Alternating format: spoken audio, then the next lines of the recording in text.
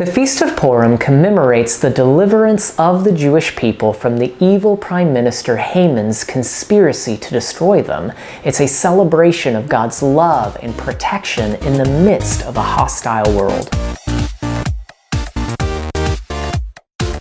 The story of Purim is recorded in the book of Esther. It takes place in the ancient Medo-Persian Empire at the time when the 70 years of exile had come to an end and the Jewish people were allowed to go back to the land. While some of the Jews returned to the Promised Land, many stayed in Persia. The story begins with Ahasuerus, the king of the Medo-Persian Empire, removing Vashti as queen and choosing Esther, or Hadassah, a young Jewish woman, to replace her. Shortly after Esther was crowned queen, her cousin Mordecai, one of the king's servants, hears about a plot to assassinate King Ahasuerus. He reports it to Esther, who informs the king, thus saving the king's life. But at that time, there lived an evil prime minister of the empire by the name of Haman. The king ordered his servants to bow before Haman and pay homage to him, so all of them did. All except for Mordecai. When Haman heard about Mordecai's refusal to bow before him, he schemed to destroy Mordecai along with all the Jewish people in the land. When Queen Esther learned about Haman's plans, she called for the Jewish people to fast on her behalf. She courageously approached King Ahasuerus concerning Haman's evil conspiracy against her people.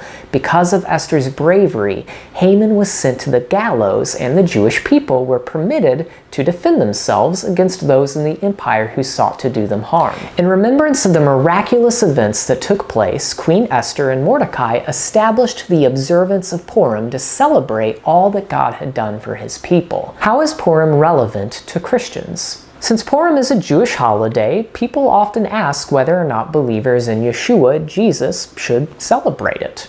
The answer is yes. First, it's in the Bible, and according to the Apostle Paul, all Scripture is breathed out by God and profitable for teaching, for reproof, for correction, and for training in righteousness. The book of Esther is, of course, included in all Scripture.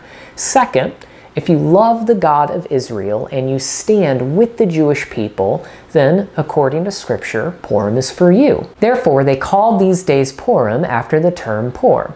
The Jews firmly obligated themselves and their offspring and all who joined them that without fail they would keep these 2 days according to what was written and at the time appointed every year. Indeed, all who stand in solidarity with the people of Israel are invited to join them in observing Purim.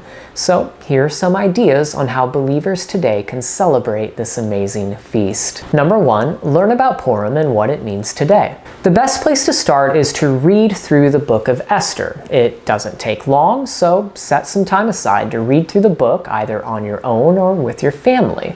The book of Esther teaches us many lessons about God's faithfulness to his people and how he keeps his promises. It teaches us about the power of fasting and prayer. It teaches us that God can use us in amazing ways if we dedicate our lives to him.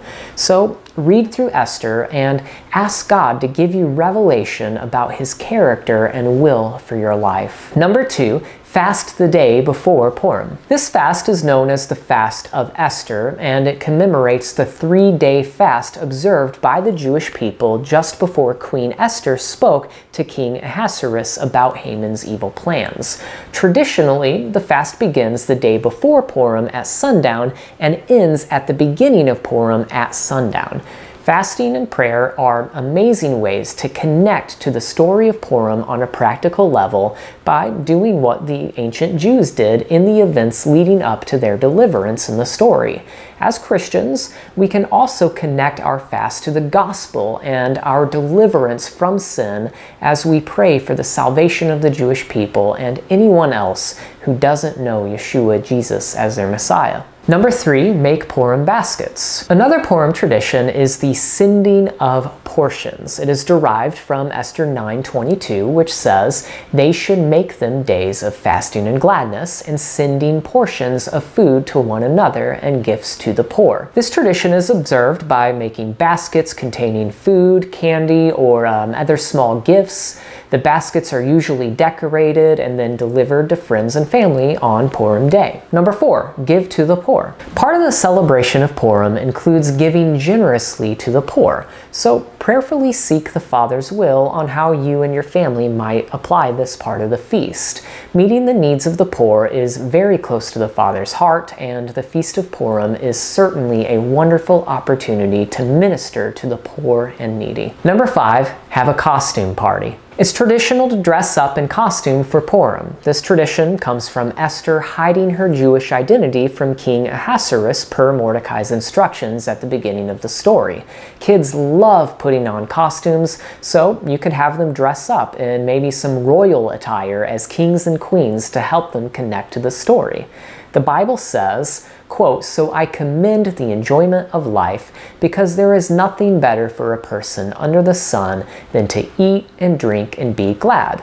Then joy will accompany them in their toil all the days of the life God has given them under the sun." Purim is supposed to be a fun and joyful day, and for many people, dressing up is simply a way to have fun and enjoy the holiday. Number 6, tell the story of Esther. On the Feast of Purim, it's customary to read the story of Esther in front of your congregation or synagogue or simply your Bible study group.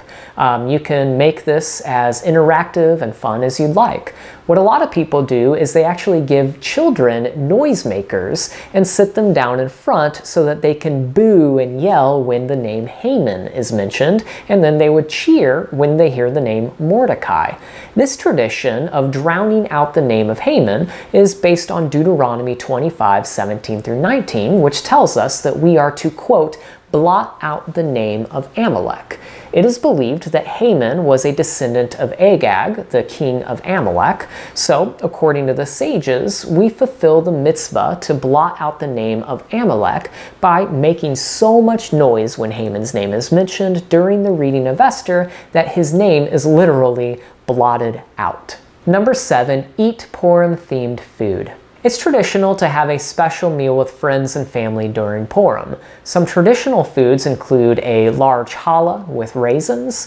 It's also customary to eat meals made with beans and peas. And the most famous Purim dish is hamantashen, which are triangular cookies filled with jelly or fruit. Alright, so that's it for now. Hopefully these ideas will be helpful to you as you celebrate this amazing biblical holiday. Thanks so much for watching this video. If you'd like to learn more about the biblical holidays, I actually have a short little book called A Christian Guide to the Biblical Feasts, where I talk about these holidays and how to celebrate them. So there's a link in the description below if you'd like to check that out.